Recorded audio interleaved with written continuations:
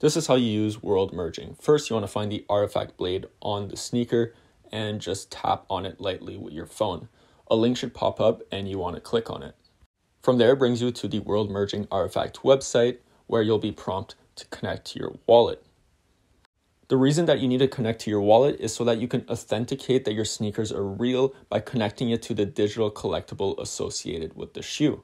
Once that's done, you want to wait a couple seconds where there will be a green check mark on the screen very briefly, as you can see right here, and you'll want to click and select a digital collectible. So you scroll and then you select it. Then you want to link it by, again, you'll have to sign your wallet, which is really quick, right here. Once that's done, it should confirm the transaction where the process is completed, and that's it.